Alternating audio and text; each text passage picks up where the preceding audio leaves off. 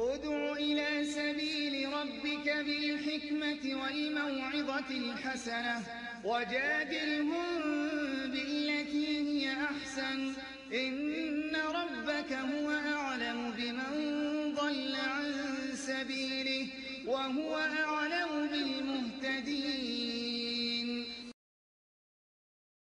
السلام عليكم ورحمة الله وبركاته. إن الحمد لله والصلاة والسلام على رسول الله وعلى آله وأصحابه ومن تبعهم بإحسان إلى يوم الدين أما بعد.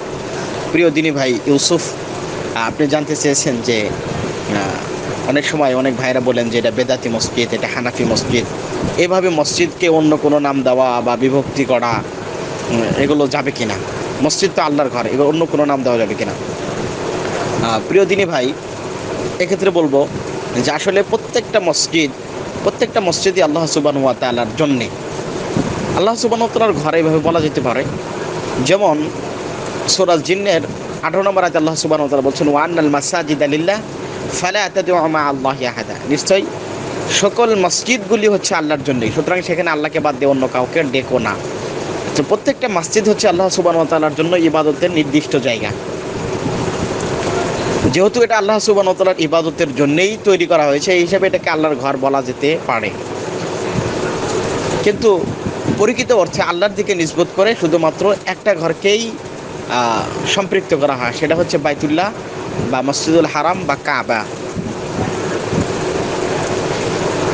এছাড়া অন্য কোনো নামের দিকেও নিসবত করা যায়, যেমন মসজিদে নববী, মসজিদে কুবা, এরপর আপনার মসজিদুল আকসা। তাহলে দেখুন, বাইতুল্লাহর নাম পবিত্র মক্কায়, সেটার নাম হচ্ছে আল্লাহর দিকে নিসবত করে বাইতুল্লাহ, মানে আল্লাহর গৃহ। পক্ষান্তরে মদিনার মসজিদের নাম হচ্ছে মসজিদে নববী, এটা নবীর মসজিদ। আবার মসজিদুল আকসা, এটাকে একটা স্থানের দিকে নিসবত করে বলা হয়েছে যে মসজিদে আকসা। আল্লাহ সুবহানাহু ওয়া তাআলা কোরআনে বলছেন, মিনাল মসজিদুল হারামি ইলাল মসজিদুল আকসা।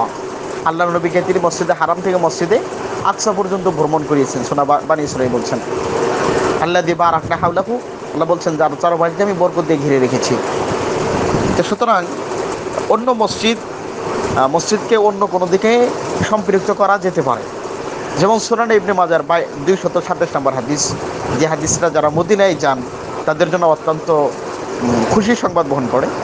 আবু হুরায়রা থেকে বর্ণিত, তিনি বলেন, আমি আল্লাহ নবী সাল্লাল্লাহু আলাইহি ওয়াসাল্লামকে বলতে শুনেছি, আল্লাহ নবী বলেছেন, মান জাআ মসজিদি হাযা, যে ব্যক্তি আমার এই মসজিদে আসলো, লাম ইয়াতিহি ইল্লা লিখায়র, কল্যাণ ছাড়া অন্য কোনো উদ্দেশ্যে আসেনি।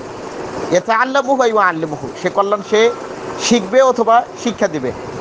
ফাহুয়া বিমানসিলাতিল মুজাহিদি ফি সাবিলিল্লাহ, সে সরাসরি আল্লাহর রাস্তায় যারা যুদ্ধ করছে, জিহাদ করছে, তাদের মর্যাদায় থাকবে। তাহলে এখানে আল্লাহ রাসূল সাল্লাল্লাহু আলাইহি ওয়াসাল্লাম এই মসজিদে নববীকে নিজের দিকে সম্পৃক্ত করে বলছেন, এটা আমার মসজিদ, মসজিদে হাযা। এছাড়া আপনার রাসূল সাল্লাল্লাহু আলাইহি ওয়াসাল্লামের যুগে মসজিদে কুবা, ইবনে উমর বলছেন যে আল্লাহ রাসূল সাল্লাল্লাহু আলাইহি ওয়াসাল্লাম একবার ঘোড়া দৌড় প্রতিযোগিতা দিলেন, সেখানে মসজিদে বানি সুরাইক পর্যন্ত, এভাবে মসজিদে বানি ফুলান, এভাবে আপনার হাদিসে অনেক জায়গায় পাবেন। তাহলে মসজিদকে কোনো গোত্রের দিকে নিসবত করা, কোনো ব্যক্তির দিকে নিসবত করা, কোনো স্থানের দিকে সম্পৃক্ত করা, এগুলো জায়েজ না না। কিন্তু কোনো মসজিদকে বেদাতি মসজিদ বলা, এই কথাটা ঠিক না। মসজিদ কখনো বেদাতি নয়। তবে আসলে যারা মসজিদকে বেদাতি বলেন, উদ্দেশ্য কিন্তু তাদের মসজিদকে বলা নয়, বরং মসজিদের অনুসারীদেরকে বলা। অর্থাৎ এই মসজিদে যারা আসেন তাদেরকে সম্পৃক্ত করে তারা মূলত বলতে চান যে এই মসজিদটা হচ্ছে বেদাতিদের মসজিদ। এক্ষেত্রে যদি এটা বলা হয় যে এটা বেদাতিদের মসজিদ, সেটাই সবচেয়ে ভালো। এটা বেদাতি মসজিদ, এই কথাটা বলা বর্জনীয়, বলা অনুচিত। বলা যেতে পারে যে এটা বেদাতিদের মসজিদ, কারণ ব্যক্তি দিকে বা অন্য দিকে সম্পৃক্ত করা যায়, সেটা না জায়েজ না। আরেকটা হচ্ছে যে মসজিদগুলোকে এইভাবে বিভক্তি না করাটাই ভালো, যে এটা হানাফি মসজিদ, এটা আহলে হাদিস মসজিদ, এভাবে মুসলিম উম্মার মাঝে বিভক্তি তৈরি না করা। কারণ আপনারা দেখছেন যে মাযহাব তৈরি করে ইসলামের মাঝে যে বিভক্তি তৈরি করা হয়েছে, এটা শিয়া, এটা সুন্নি, এটা হানাফি, শাফি, হাম্বলি, মালিকি, আবার আহলে হাদিস, এইভাবে বিভক্তি তৈরি করে একটা মহা সমস্যা তৈরি হয়ে গেছে। সুতরাং বিভক্তি তৈরি না করি, মসজিদকে নাম দেওয়া যেতে পারে, কিন্তু এইভাবে আমরা বিভক্তি না করাটাই ভালো। আল্লাহ সুবহানাহু ওয়া তাআলা আমাদেরকে বোঝার তৌফিক দান করুন এবং মসজিদ মসজিদমুখী হওয়ার তৌফিক দান করুন। আমিন। আসসালামু আলাইকুম। শাহিদাল্লাহু আন্নাহু লা ইলাহা ইল্লা হুয়া ওয়াল মালাইকাতু ওয়া উলুল ইলমি কাইমান বিল কিসত লা ইলাহা ইল্লা হুয়াল আজিজুল হাকীম ইন্নাদ দীনা ইনদাল্লাহিল ইসলাম وما اختلف الذين أوتوا الكتاب إلا من بعد ما جاءهم